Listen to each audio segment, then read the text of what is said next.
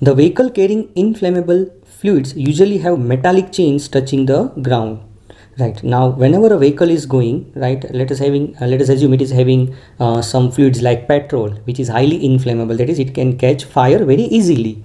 So you may see there are some kinds of metallic chains which are touching the ground, right? And why it is so?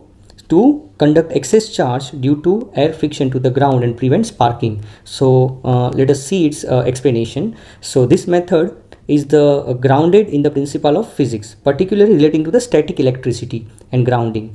As vehicles move through air, especially high speeds, friction between the air and the vehicle can lead to the accumulation of the static electricity on the vehicle. That is, due to the friction between the air and the surface of the vehicle, what will happen? A part of the vehicle, at some part of the vehicle, some charges will generate, and this charge then cause sparks, and due to the sparks, this fluid may catch fire. Okay, so if you connect this metallic plate or this surface of this container to the earth, then what will happen? All the charge will flow to the earth and the hazards or the dangers can be prevented, right? So this is the reason.